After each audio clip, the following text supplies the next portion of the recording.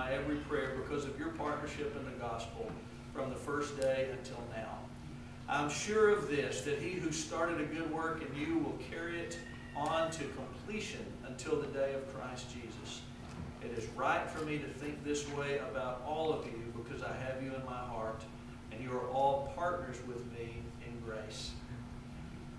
I came to be Director of Missions of Harvest Baptist Association a little over 2 years ago after having spent the previous 20 years as a pastor. And one of the first things that I did was look at our association and say, where is missions? We're doing a lot of stuff in churches, but where is an associational emphasis on missions going somewhere else besides just the things that we're doing locally? And so God put it on my heart to begin developing partnerships, and it seemed to me that an association partnership, it made sense to develop a partnership with an association somewhere else. And so my first state convention at the Baptist General Convention of Texas as a director of missions after many years as a pastor, they offered a workshop, listening session on partnership missions. So I went to that thinking, I've already been thinking about this, God's already put it on my heart.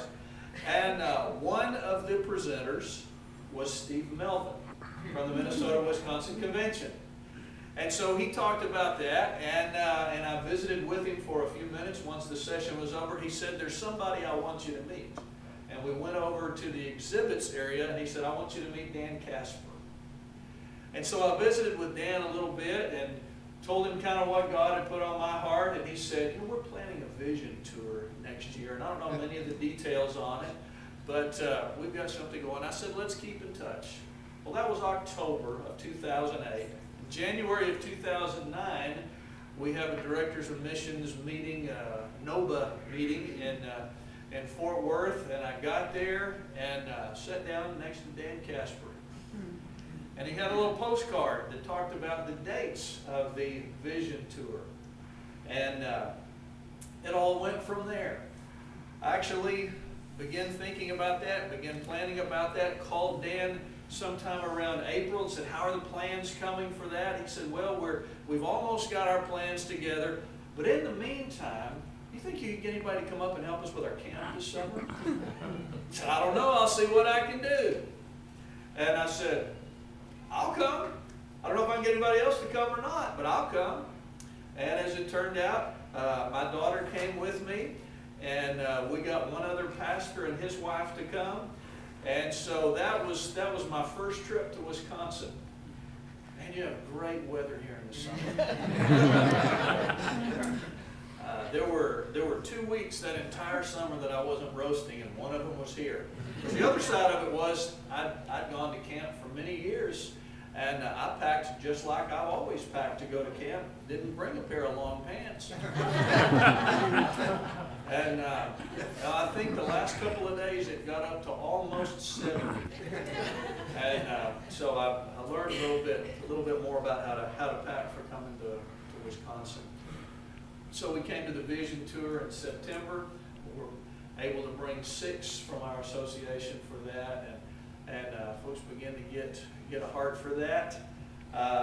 We began talking about what this partnership might look like, began working through that process, and then we had 4 from our association, the same pastor and his wife, plus 2 more from his church that came and helped with camp. We had a group actually made up of more than one of our churches, primarily the First Baptist Church of Perrin, that came up here this summer and helped put a roof on this building. I just sent a text message to the pastor a little while ago, said, I'm here, the roof is still on. And he said that was good. He was glad to hear that. And also, there was a part of that group as well that helped conduct a vacation Bible school over at Tillida. And so there are exciting things going on, and then had Mark and Dan come down and be with us a couple of weeks ago. And really excited about those possibilities. It's new to us, it's new to you, and so we're just going to go on this journey together. We put together an agreement that we just signed, and I want to really quickly go through. How many of you, I know that your administrative team has seen it. Anyone, how many of you have seen this, a copy of it? Okay, I'm not going to read it word for word. I'm going to skip over some of the numbers and things like that. But just, and I also tell you, I'm not smart enough to come up with something like this. What I did was contact another couple of associations that has a Texas and Wisconsin partnership that's a couple of years ahead of us. Bell Baptist Association in Texas and Central Association here in Wisconsin, and said, what does your partnership agreement look like? And he emailed it to me, and I made some adjustments to it for us. And so I'm really big on not reinventing the wheel if you don't have to. So this is what it looks like. This partnership helps fulfill the Acts 1:8 emphasis by helping our churches get involved in going to the ends of the earth. I promise you there are people in Texas that do think Wisconsin is the end of the earth. This partnership adds value to our churches by recognizing a long-standing relationship between Minnesota, Wisconsin, and Texas Baptist, and providing the opportunity for ministry and missions for our churches outside of our comfort zone. The members of this partnership will be Harvest Baptist Association churches, Bay Lakes Baptist Association of Wisconsin churches, and other partners. We listed both state conventions in Texas as well as the Minnesota-Wisconsin convention. We don't know what state convention involvement in this partnership looks like, but we want them to know they're invited. And in fact, the Baptist General Convention of Texas did give us $5,000 to be used towards this partnership.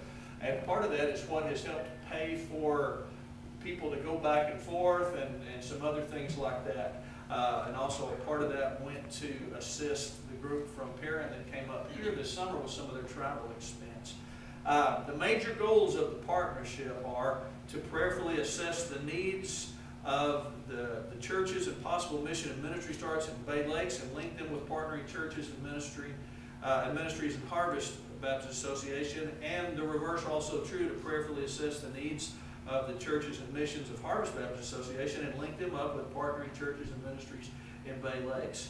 To support the work of both associations, to encourage new church starts in both associations, to strengthen existing churches in both associations, and that the churches of Bay Lakes would also provide vision teams to work with churches in Harvest. The initial duration of the partnership will be 4 years. That's beginning with the signing of this, so we got a year for free already. The partnership planning group will be made up of persons from Harvest Baptist Association and Bay Lakes who will be responsible to the associations for planning, implementing, and evaluating projects between the two associations. That are the people from your association. That's the people who signed here, and that is Bernard Ferguson, Dan Casper, and Mark Russell from our association, Melba Weaver, Larry Potts, and Scott Penick. All of those came on the Vision Tour last year, and then Scott has been here 2 years for camp, and then I believe came with Perrin as well to help on this roof this summer. Specific plans for the first year are mutual prayer for the work of both associations, financial support from our